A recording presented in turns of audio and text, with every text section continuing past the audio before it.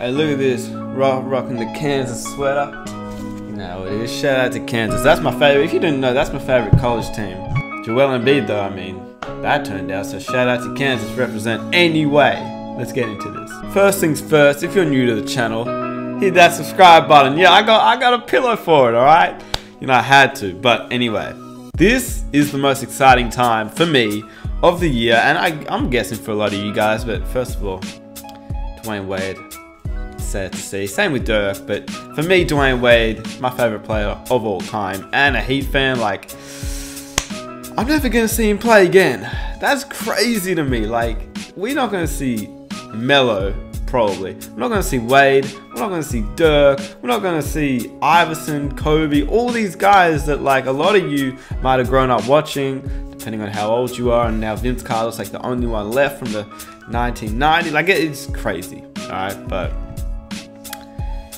that's that. Can't help it. It happens. So now, once LeBron's gone, oh my goodness. Anyway, sorry, I'm getting off topic, but let's get into it. Playoff predictions. These are mine. So like a lot of YouTubers make playoff predictions and they say like their first round playoff predictions. I'm going to do that, but I'm actually going to go all the way through. I'm going to do first, second, Eastern Conference, Western Conference Finals, and then Finals, because I feel like that's way more exciting, man. You have to predict who. It's like a March Madness playoff bracket. That's what we're doing. So I want to hear what you guys think. And if somebody gets like if somebody like goes all the way, you get a prize, all right? And I can see when you edit your thing. Actually, I don't know. Should I do that? We'll see. We'll see. If you guys follow me on Instagram and you send me your playoff bracket, I will. If you go all the way through, I'm talking about you go 100%, game by game. If they win it in 5, 6, 7, all right, we're going all out in this. You have to get 100% and you get a prize. Anyway, let's get into it. Western Conference, we'll start with that. Golden State versus the Clippers. This matchup is really good. I love this matchup because I think the Clippers are the most underrated team in terms of nobody thought they were a playoff contender at the start of the year. Then they trade Tobias Harris and everyone's like, oh, they're tanking now. And then they end up, Jerry West is a freaking monster, first of all. Same with Doc Rivers, because you don't have a team that doesn't have a star player making it in the playoffs. And honestly, they didn't even, like, the 8th seed to the 5th seed, it could go either way. Like, the Clippers could have been the 5th seed. That's a very good season. But then again, Golden State. It's Golden State, man. You got Curry, Durant, Clay, Draymond, DeMarcus in the playoffs now. So I'm saying Golden State in 5 games. It could even be a sweep, but I'll say 5. Houston versus Utah. 4th seed versus 5th seed. James Harden, MVP candidate. We're going to make a video on who I think the predictions will be for MVP, MIP, all that kind of stuff. But James Harden obviously had an unstoppable year. The Rockets finished at the 4th seed. They could have been the 2nd seed. They had a very rough start to the year in Utah.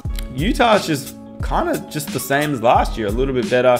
Donovan Mitchell, they still got Rudy Gobert. You know, I'm saying it's going to be a tight series, but I'm saying Houston in 6 games.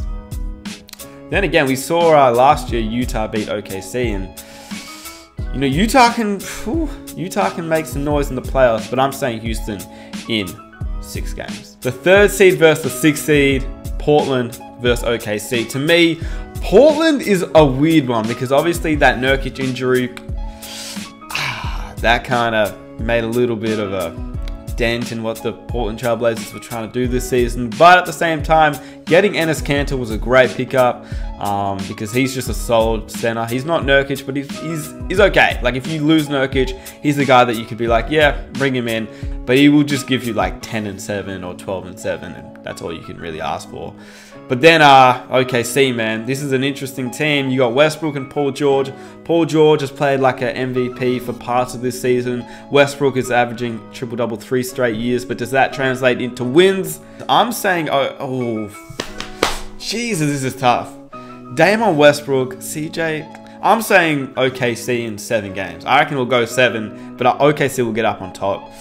I mean, that's what I said last year about OKC, and they lost to Utah. So at this point, I don't even know, but I'm going with OKC in 7 games. Denver versus San Antonio Spurs. Not really going to get into this too much. LaMarcus and obviously DeRozan. It's a kind of good duo, but it's not what Kawhi and LaMarcus were. So I'm going Denver. They've had an amazing year. Denver in 5 games.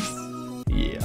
Denver in 5 games. Alright, the Eastern Conference now. The Bucks versus Detroit. I'm going with Milwaukee. I think Giannis is going to be unstoppable these playoffs. He's already been unstoppable regular season, but he's going to be even better in the playoffs in my opinion. Detroit actually might bring this series closer than you think. I don't think it will be a sweep. I think Detroit will actually lose in about 6 games, so they'll win 2. I think it won't be as easy as people think, but obviously the Bucks versus the 8th seed. Detroit, I'm going to go with the Bucks. Boston versus Indiana. This would have been crazy if Victor Oladipo was playing. It's still good, but kind of misses something without Oladipo, which is why I'm saying Boston in 5 or 6. I'll say 5 games. Philly versus Brooklyn. You know, it's good to see my man Ben Simmons back in the playoffs. Australian represent. I'm going with Philly. Obviously, Brooklyn has had an incredible year. I mean, we didn't think they were going to be this good. Dinwiddie killing it off the bench. D'Angelo Russell showing LA fans why they should have kept him, and he's showing Magic why they should have kept him. But I'm saying Philly in 5 games. And Toronto versus Orlando. I don't think it's going to be a matchup here. I think Toronto will win this pretty easy. This will probably be the first sweep that I have. I think Toronto in 4.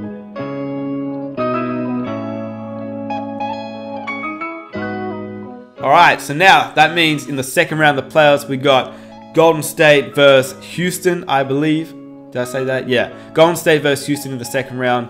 But I've still got Golden State. I think Golden State will probably win it in about 6 games. That leads to OKC versus Denver.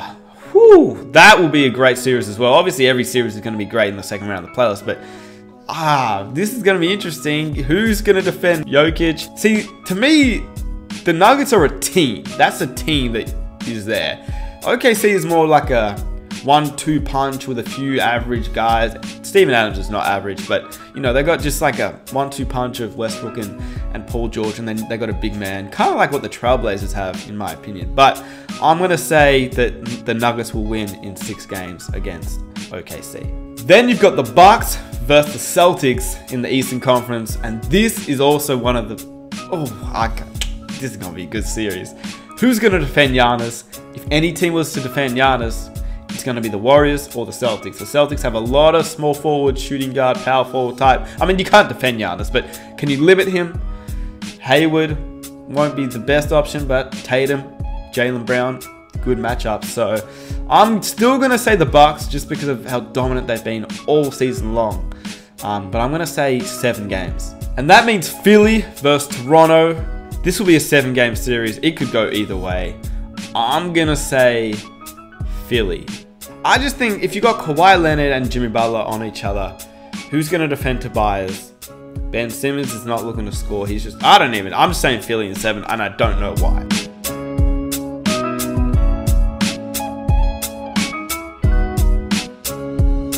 So in the Western Conference Finals, that leaves Golden State and Denver, who have been the 2 best teams in the West all year. To me, it's just easy. Golden State, they're going to win that in 6 games. And then, I'm going to say 5 games actually. Golden State in 5 games. And then in the East, we've got the Philadelphia 76ers. Don't know about that one actually. But we're going to stick with it. Philly and the Bucks. And in my opinion, Philly might just... Philly. I mean, you got Ben Simmons on Giannis. I'm going with Philly. I'm sorry. It sounds like I'm a Philly bandwagon. I swear I'm not. Like, I love Ben Simmons. And I'm reffing Kansas for Joel Embiid, but I'm not. I swear on my life. I just see him going. Oh no, I don't, man. I don't see him going all the way. See, now I'm changing. I'm saying, okay, this took a turn. I'm going Raptors versus Bucks. So I gotta think about this now. This is harder than it seems, eh? I'm going Raptors versus Bucks. Raptors win, Warriors win in the West. Raptors versus Warriors, NBA Finals. Woo! Raptors versus Warriors, and now I got the Warriors. Oh, my bad, shake, my bad. I got the Raptors versus the Warriors in the Finals, and we're going with the Warriors in 5. So it's another championship. Who's gonna win the Finals MVP? I'm going with Steph Curry. What happens after that? Kevin Durant leaves, DeMarcus Cousins leaves, and it's back to the Warriors from 2016 again. So that's what I think will happen. but that's just my prediction. So let me know what your predictions are in the comment section down below. Let me know what you guys think. Those are mine. Full playoffs. And if you guys enjoyed this video, be sure to stay tuned for my other videos coming up. We've got MIP, MVP, and all that kind of stuff, predictions in the next video. And then after that, we got some more videos. So stay tuned for that. Leave a like if you enjoyed. Follow me on Instagram. Subscribe if you're new. I don't know if that's, yeah, it's that. I don't even know, but we out. Peace.